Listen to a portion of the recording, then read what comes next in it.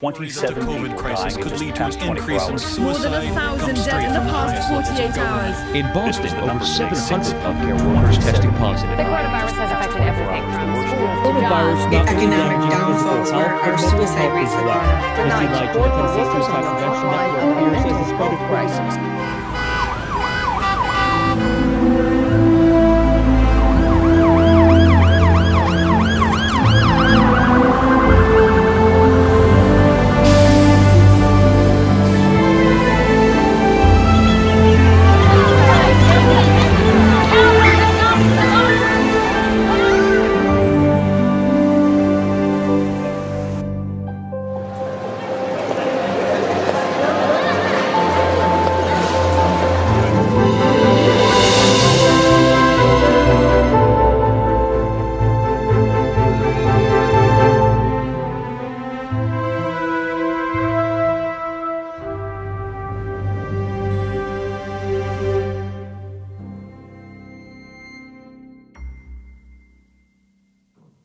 The coronavirus has affected everything from schools to jobs. And now divorce lawyers say it's also affecting marriages. Siapa yang mau makan? Who wants food? Oh, udah tahu ya. Do you want bread? Toast? Sure, one. Most of the problems are in our minds, which we create ourselves. We can tackle the problem if we know where to look. Yeah, so a lot of events throughout the world are being cancelled as well. And my organization was planning to do at least like 3, 4, 5 events behind closed doors, so no audience. I'm not sure how. It's not happening. Life as two professionals for this husband and wife. Anthony, the MMA fighter, and Emilia, the jazz singer, sharing their daily life with us.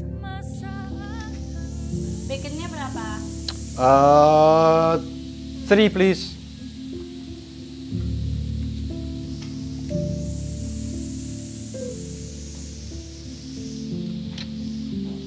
I think it's whether you're staying at home in quarantine or just doing normal everyday life, it's always good to have your own personal things that you can do. Yeah. And then you have your things that you do together with your spouse. You ready to eat? Already? Yeah. Aduh. Already. Okay, coming.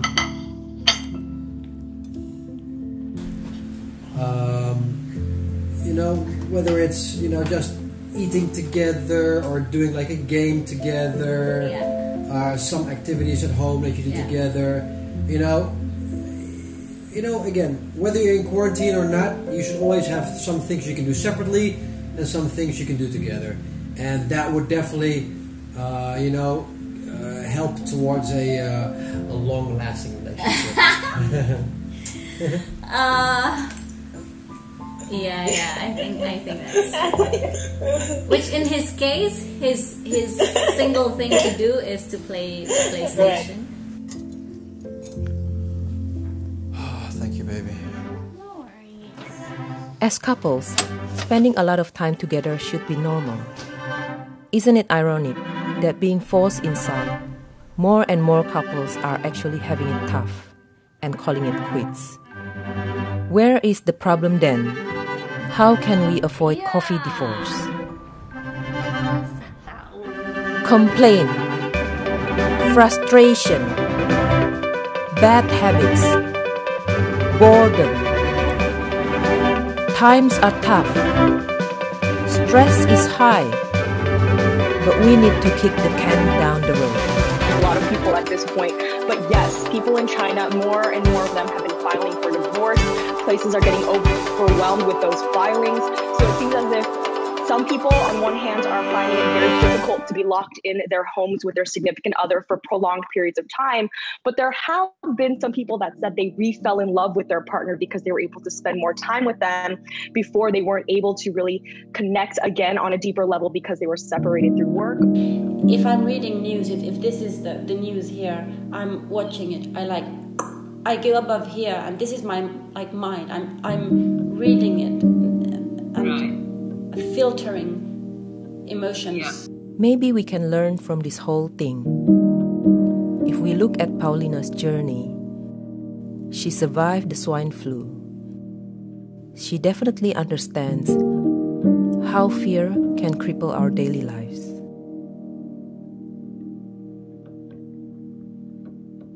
I'm also aware that I have an overload point. Like a few days ago, it was Saturday, and there was a lot of messages coming in about what's happening in Bali. Do we have to close as a restaurant? And what's the correct practice for us in Finland? Do we now completely self-isolate? Do we not even go out to shops? Things like this. And I realized that I'm getting stressed now, and it's not a good idea for me to read anymore. I'm gonna now switch off. So I ignored those messages, and on Sunday I still felt like not ready. If I had read them on Saturday or Sunday, it would have been bad for my health. But you know, I think that's the thing, is like I went through a day where I watched the news the whole day and I felt terrible. But I looked outside and it was nighttime, and there were fireflies and they're going around, and I'm like, the world is still beautiful. The world is still actually really doing quite well at the moment because of this. And I think it's just allowing us to take time and stop and go, okay, things might be bad in our sphere because there's change, because there's difference, because things are shaking around. But if we stop and actually look, things are still good. It's just relax, the kindness from people, and just stop and understand we're out of control and it's okay. Norte. Sambil. No, did I get it right? No. For Alessandro, his spark of light is music. Connecting with local Balinese makes him happy. Yeah, I mean, that's the thing. It's like we're talking about like, oh, it's worse here than it is in Australia. But it's like, actually, you know, day to day. Well, let's take day to day out. But in terms of panic buying, in terms of all of that sort of stuff, we haven't seen that here. And that actually means that we have a better way of living through this, and actually it just shows me a better sense of community. And a lot of people here feel very, very like almost allergic to.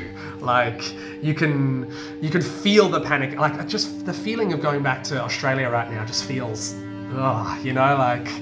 And I think there is a genuine worry that Bali is not taking this serious enough. Like that's what I'm hearing. There is a genuine worry about that. However, I just think, I don't know which way is better. Like actually, you know, sitting and dealing with the problem and being in a community and helping each other out when there is a problem, or panicking and looking at everyone else as an enemy.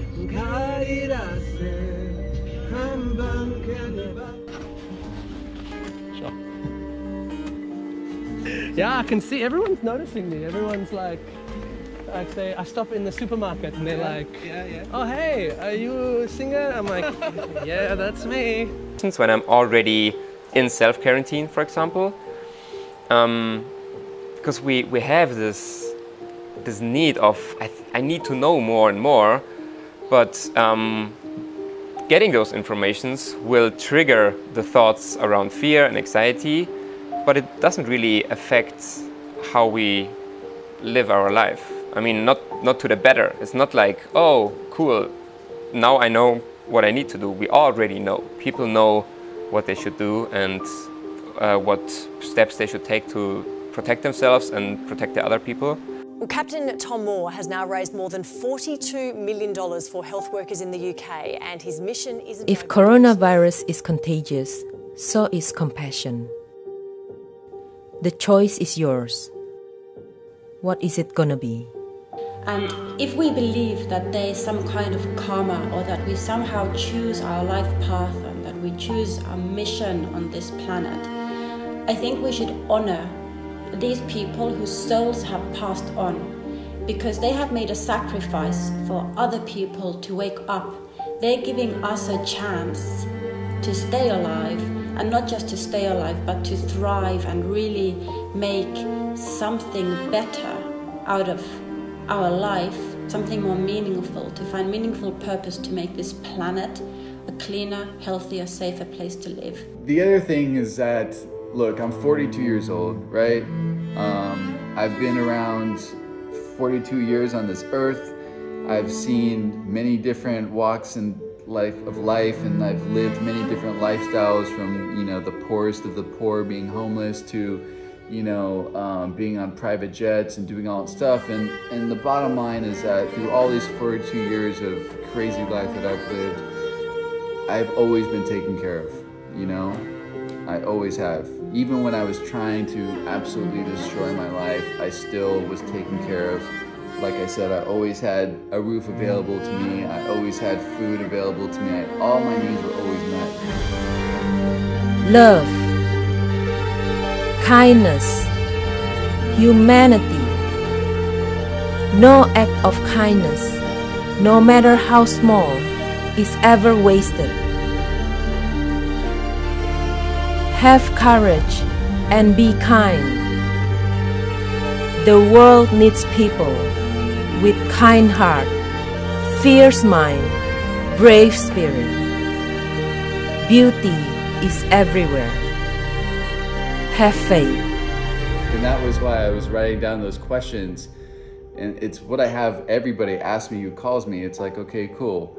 Look at your feet. How is your health right now? You know? Like, what is going on with you right in this moment? Do you have a roof over your head right now? Do you have access to food and water right now?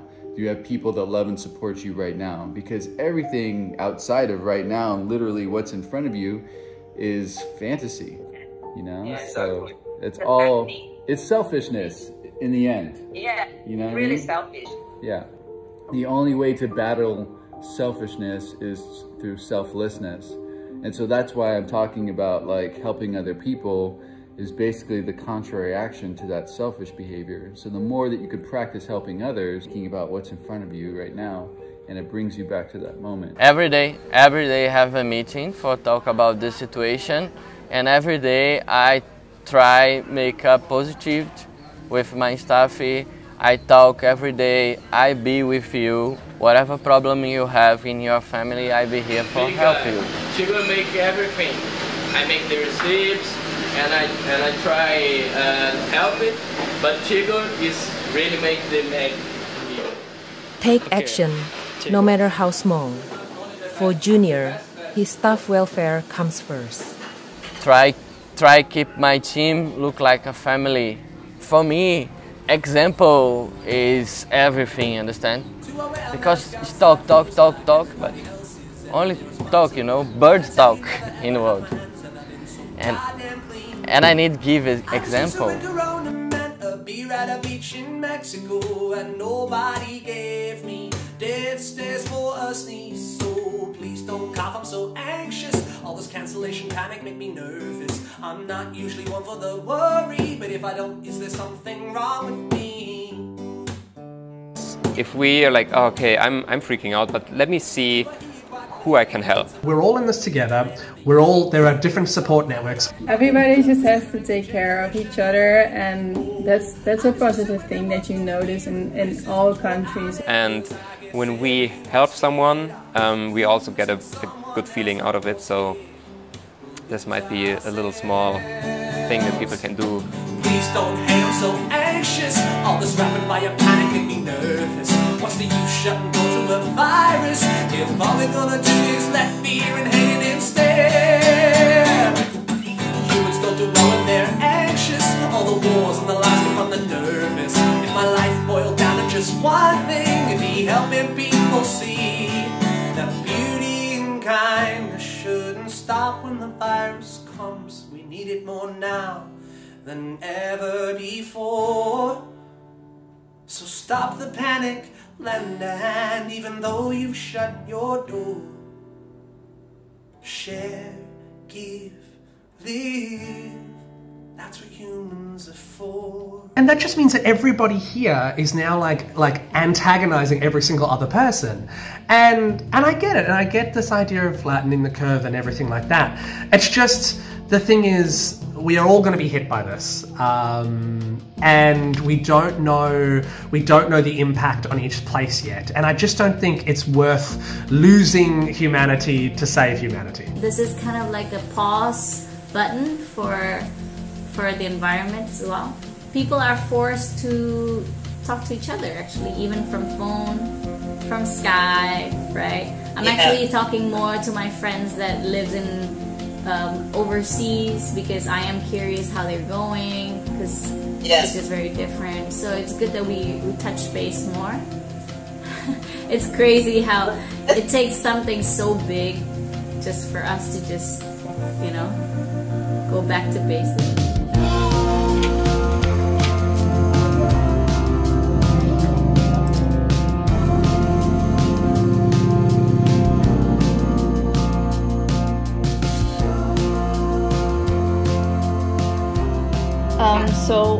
It's really good to have a dog, because you, of course, you're in quarantine now, most of the people, so it's really nice to have someone around and to play with and just concentrate on something that is constantly happy and loves you, instead of worrying about the virus, of course. Hi, there's a cat there. I want to help the cat. Thank you. Don't be part of the problem. Be part of the solution. Look around you. You can be someone's hero.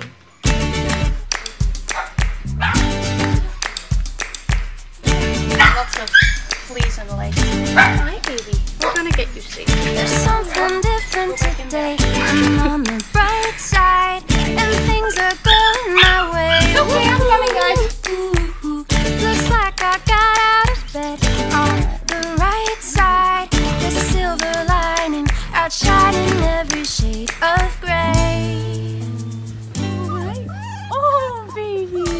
The feeling when you foster the dog or rescue the dog, I mean, that's why I do it as well. It's a great feeling, because you're helping a dog to a forever home, and that's a really nice feeling. The coronavirus is only part of the problem. The other part is within ourselves. We all have the power to make a difference. Take a moment in this Long Nyepi. We'll come out better and stronger on the other side. Oh, wow.